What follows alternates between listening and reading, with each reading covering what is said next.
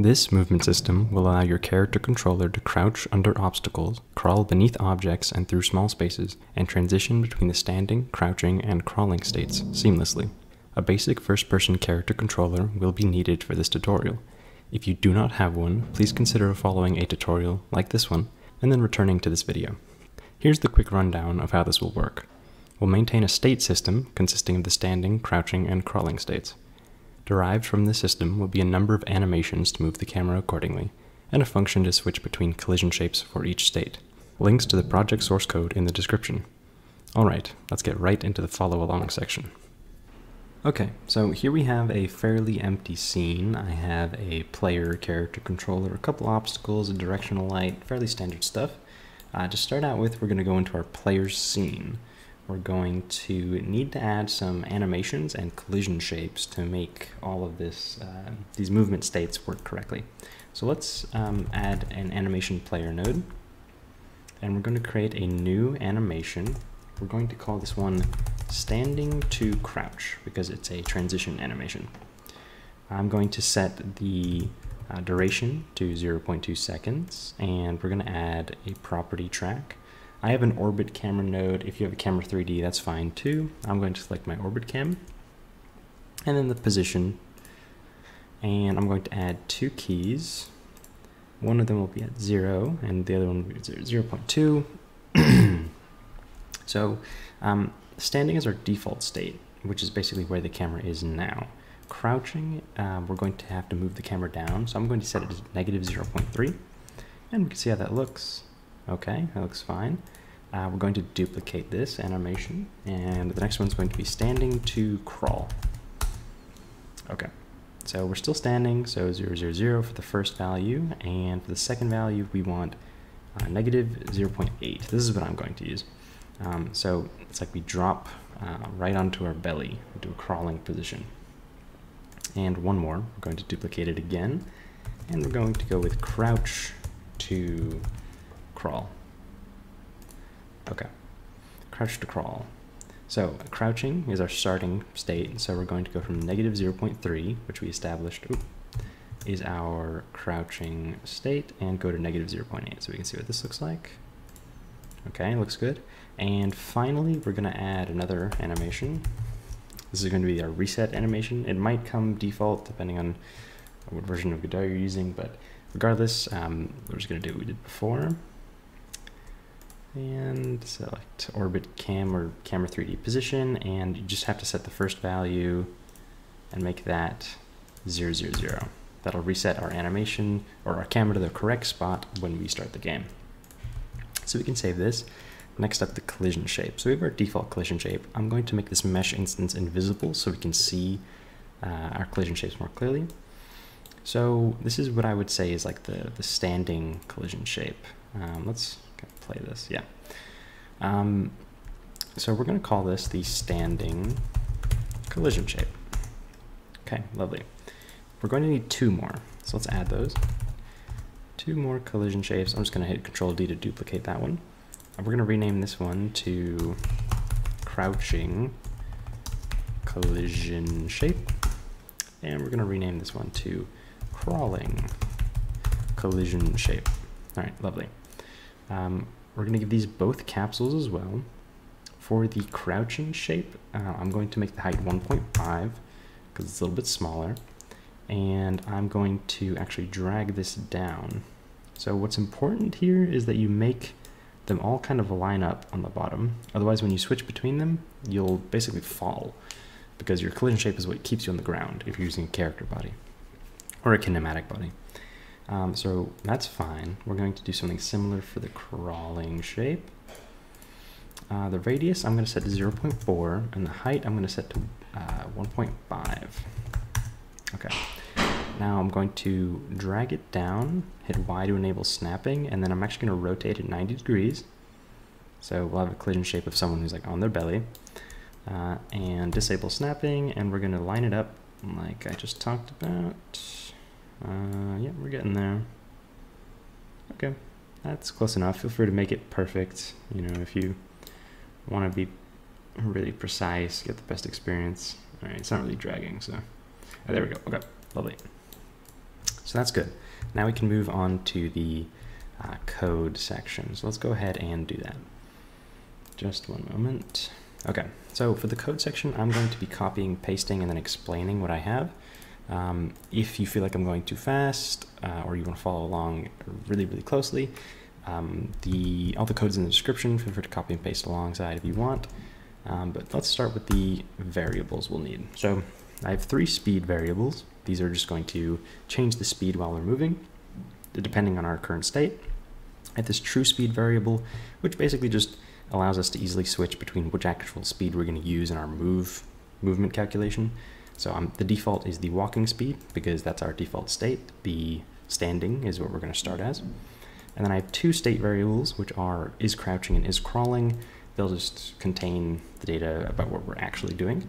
We could have a third one, which would be is standing, but for our purposes, we're just going to assume that if we're not crouching or crawling, then we're standing. Okay, next up, we're going to create a function to switch between all of our movement states. So I'm going to copy paste in this big function and explain it. So it's called movement state change, and it accepts a change type variable parameter. This is just a string, which can be crouch, uncrouch, crawl, or uncrawl. So crouching is when, and we're going to switch between these with a match statement.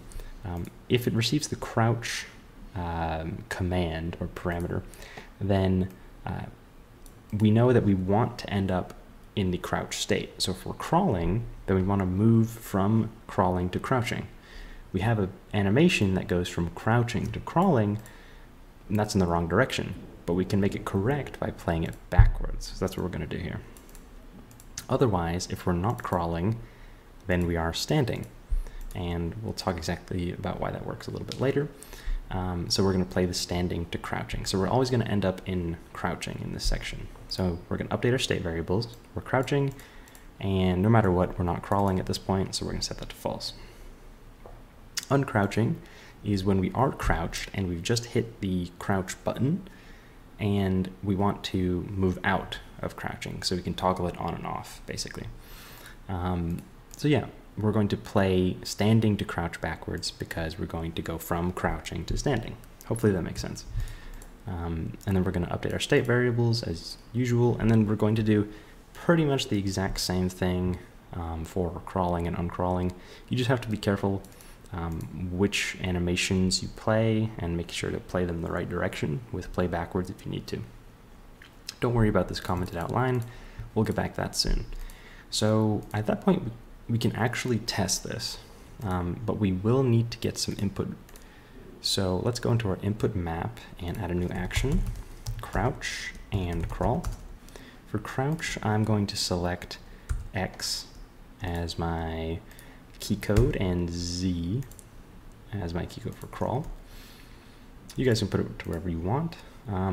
But now we need to get our input. So you can do this in your process or physics process function. I would suggest putting it in your physics process because we will be modifying our speed with move and slide, so that's where I recommend. Yeah. If we press the crouch key, then if we are not crouching, then we want to begin crouching, and then we want to set our true speed equal to our crouching speed. Otherwise, if we are crouching, then we want to uncrouch. We want to come out of that crouch if we press the crouch button. So this will become clear in the demonstration. And then since we're in standing state, we want to set our true speed to our walking, or our standing speed. And the same exact thing for crawling. And depending on how you've implemented your move and slide, you will have to change one thing if you want to update your speeds. Basically here we can just set all of these speeds to be our true speed, because that'll be correct. Yeah. So let's update that. Okay, now we can hit play and test this. So when I hit the crouch key, when we're standing, this is the standing state, we go into crouch. If I hit it again, we uncrouch. So that makes sense. Let's hit Z. Now we're crawling. If I hit Z again, we are uncrawling. So we go all the way from crawling to standing. And if we're in crawling like this, we can hit X to go into crouch, and we can hit X again to go into standing. So you can switch between these states very seamlessly. That's what I like about this system. So let's close that out. Okay, so it's working nicely. The last thing that we need to do is, oh, okay, quick thing. Go back to your collision shapes and make sure you disable the crouching and crawling shapes. That's going to be very important for our next section. Okay, one last function and then we're good to go. I'm just going to copy and paste it in and explain.